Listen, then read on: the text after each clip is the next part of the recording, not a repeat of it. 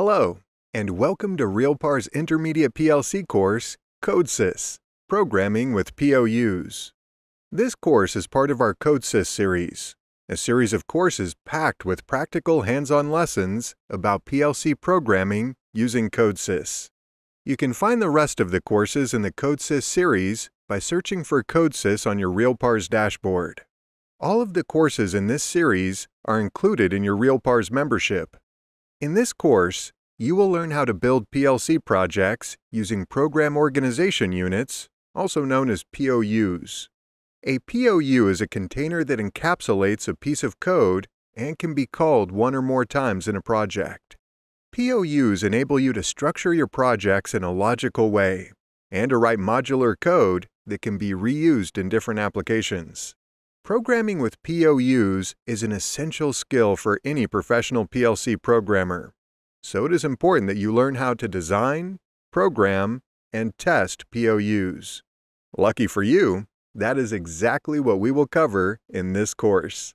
In this course, you will learn about the different types of POUs that are available to use in CODESYS, and build a project that utilizes each type of POU.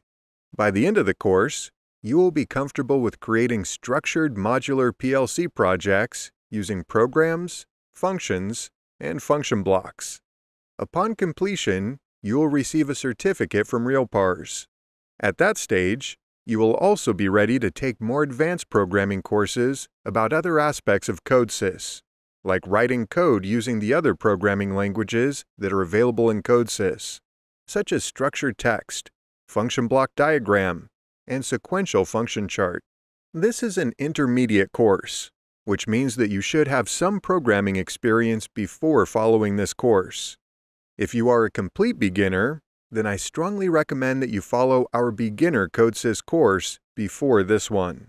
In CODESYS 1, Introduction to PLC Programming, you can learn the basics of writing and testing applications in CODESYS using the built-in PLC simulator and a CODESYS-compatible PLC.